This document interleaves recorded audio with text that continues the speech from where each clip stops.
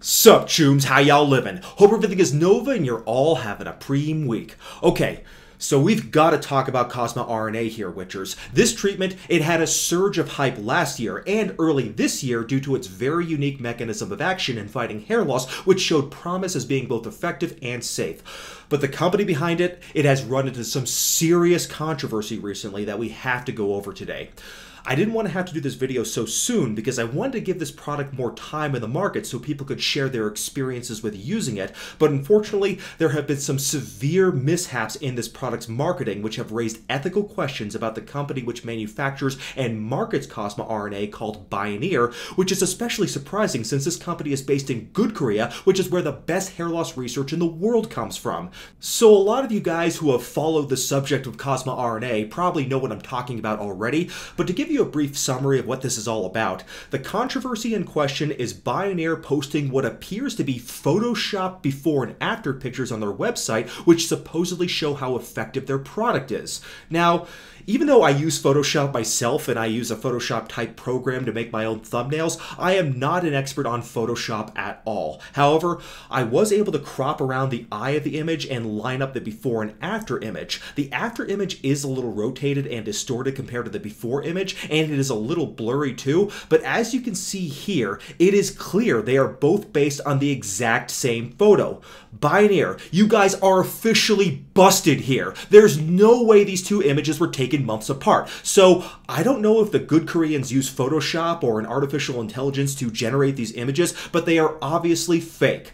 So these before and after pictures are laughably bad, and it is astonishing that someone in marketing fucked up so badly that they expected the public to be duped by these obviously photoshopped pictures. Apparently, they did realize they screwed up though, since the pictures have since been taken down, but not before people could post about them and call them out on their bullshit. So this is pretty bad. It's very bad, and it is indicative of a scam product. Frankly, I feel betrayed by all of this since I myself have made several videos where I have talked about CosmeRNA in an optimistic light. So the news of this scamful marketing tactic is especially unsettling to me because it makes my own content on CosmeRNA look bad, almost like I was responsible for helping promote a scam, and indeed some of my viewers are upset with me now for my previous videos on CosmeRNA. However, does this shady marketing prove that CosmeRNA is a scam product, and should we write it off completely at this point? Well, I'm not so sure we should go quite that far yet, chooms. I know it sounds completely ridiculous that we should even entertain the idea of giving this company and its product another chance after their marketing team has so deliberately lied to us, but hear me out for a second and let me explain why I'm not quite ready to write CosmeRNA off completely as a legitimate therapy. So let me recap exactly what CosmeRNA is and how it is supposed to work to stop hair loss. Well,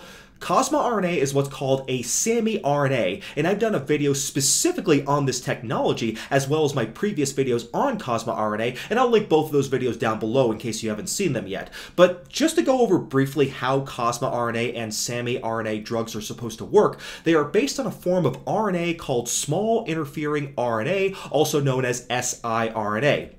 This siRNA is a short fragment of RNA that is matched to a specific RNA in the cell, and it prevents that specific RNA from functioning. In the case of CosmeRNA, the siRNA is designed to interfere with the RNA that synthesizes the androgen receptor protein.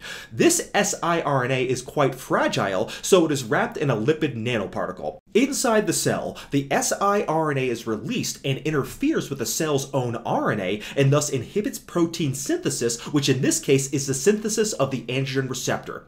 The androgen receptor in the hair follicles is of course the target of the trash hormone DHT, which we all know is the hormone responsible for androgenic alopecia. So if you reduce the number of androgen receptors, the DHT will have less of an effect on stimulating those receptors and therefore have less of an effect on destroying our hair follicles. So unlike finasteride and dutasteride, which are 5-AR blockers and are very effective at reducing the amount of DHT in the hair follicles, CosmeRNA reduces the target of DHT, thus lowering the effect of DHT rather than lowering DHT directly the way 5-AR inhibitors do. Since 5-AR blockers and SAMiRNA drugs work by different mechanisms, that means that theoretically they should both be effective either by themselves or when stacked together. Of course, the downside of any drug that affects androgen receptors is the possibility that the drug could go systemic and knock out androgen receptors elsewhere in the body, like in our gonads, for instance, which would give us hair, but make the rest of us look like Jason Blaha.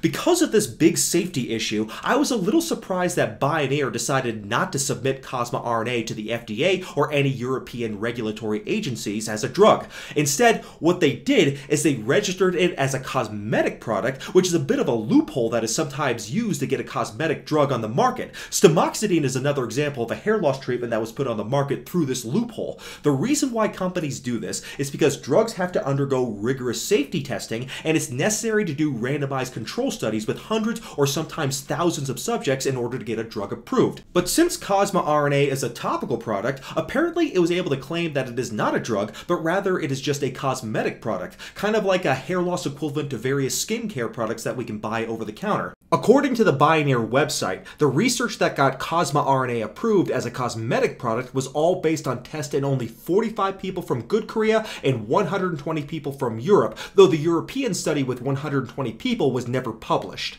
The data from the 45 subjects from Good Korea was published last year in this article here. At the time, CosmeRNA was called AR68.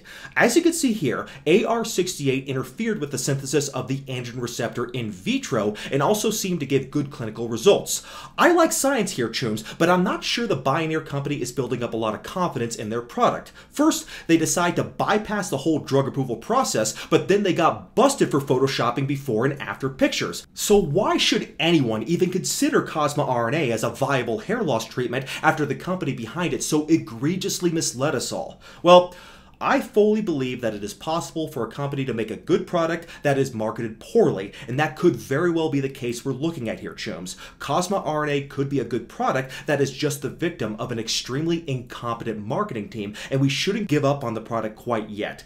Under the current circumstances, though, here's what I think needs to happen if Bioneer is ever going to regain the trust of the hair loss community ever again. I think Bioneer owes us both an apology as well as an explanation for all of this. It isn't good enough for them to just delete the photos and try to sweep this controversy under the rug. We all know what they did, and we're not going to just forget about this without an explanation. On top of that, we also need some additional research that can be independently verified before we can consider CosmeRNA a legitimate treatment. I do think the science behind the CosmeRNA technology indicates that it is potentially a very useful product, and I really want it to be because the hair loss community deserves more viable options. If Bioneer has any confidence in their product's safety and efficacy, then at the very least they should have no trouble subjecting it to a larger peer-reviewed randomized control study. I'm not asking them to go through the whole FDA approval process, but they can at the very least do a little better than what they've done so far. The mechanistic data is of course very interesting, but we need more outcome data if we're going to have any faith in this novel therapy. Apparently, Bioneer has done research in Europe, but this study has not been published in a peer-reviewed journal yet. They need to publish this as soon as possible, as well as any other data they have on CosmeRNA. So I am sincerely hoping that Bioneer watches this video and takes into heart my suggestions, because I want to like and I want to promote this product, but they have betrayed the trust of the hair loss community and they have betrayed my trust as well. I'll keep my eye on this one still, of course, my fellow hair loss switchers, but until Bioneer apologizes to us and promises more research in the near future, then at the moment, I'm afraid to say that CosmeRNA is a product that can't be trusted. I hope that can change soon, but for now, I can't in good faith recommend it. So maybe Bioneer will watch my video and then laugh it off, thinking that someone like me who only has 34,000 subscribers won't have much of an influence, so maybe they don't give a shit about my criticism, but that's just the case today. If you guys at Bioneer keep refusing to address this controversy, then tomorrow it could be a much bigger channel who calls you out. So if anyone from Bioneer is watching this, I'd advise you all to take action very soon. So until next time, my fellow hair loss switchers, God bless. Thank you for watching.